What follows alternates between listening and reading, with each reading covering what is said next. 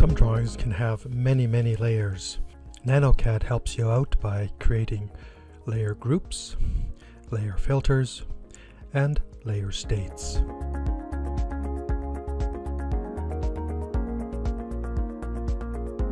Let's see how layer filters work. Now I've clicked all here, and so that means that the layer dialog box shows all layers. And if you look down here, you'll say all means 127 layers. Now one filter always occurs in a nanoCAD drawing, and that's called all used layers. So I will click on that, and now it's just the layers that have content on them, lines and so on. A layer that's used has this blue parallelogram. If you scroll through the list, you see only blue parallelograms, and at the bottom it says 72 layers displayed, meaning there's a whole number that are not displayed.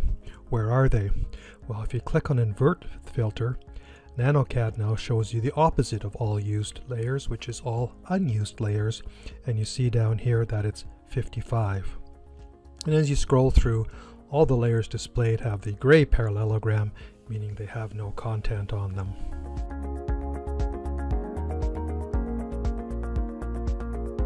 Click on Add Filter, and a new filter with a generic name called Filter 0 is shown. I'm going to rename it to indicate what I want, and so it's going to be all the layer names that start with Pro, so I'll type in Pro.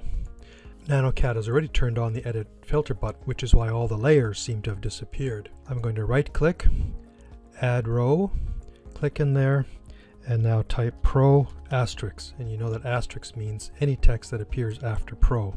Press Enter to finish it, turn off Edit Filter, and you see that the Pro filter displays all layers that start with the letters Pro. Switch back to all used layers, and we see all of them again. Once again, if you have the Pro layer filter turned on, I can click Invert Layer to see all other layers. I'm not limited to names of layers. I can also specify, say, all the ones that are on, all the ones that are frozen, locked, specific color, line type, line weight, transparency, and so on.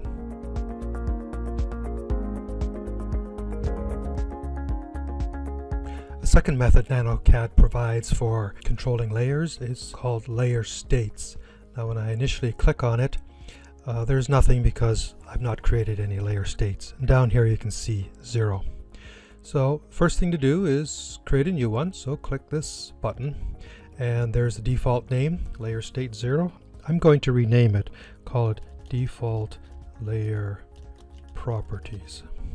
And I create it so that I can go back to the way all the layers are set when I need to.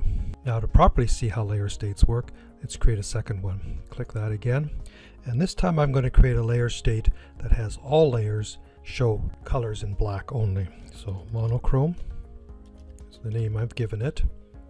Select any layer and then press Ctrl A. Ctrl A selects all layers in the list. I choose any color swatch here, choose white, and notice all colors have changed to white for all the layers. Now I right click, click Restore, and over here in the drawing you see everything's turned black. The exception, the red and the blue and the gray, those are probably blocks set the colors independently of the layer. To go back to the default properties, select it, choose Restore, and now all the colors are back again.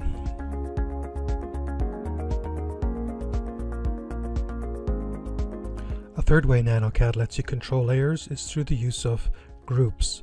Groups essentially put together a subset of layers that you can then toggle on and off. Click the Add Group button, and there's the default name, Group 0. I'm going to call this group TXT because I'm going to put together all the layers that start with TXT. Now you notice a new column appears. This plus sign is the Add column. And now I start clicking in that column next to the layers I want. I'm going to select all the layers with TXT that have something on them. It's not clear, but at this point you press Enter. When you come back into the layer dialog box, there's all the layers and there's the TXT layers. Now, what can you do with that? Well, one thing you can do is change the visibility of all the layers in this group. So I'll turn them off and you'll see some of the text turned off. The other text is either in blocks or on different layers that aren't prefixed with TXT.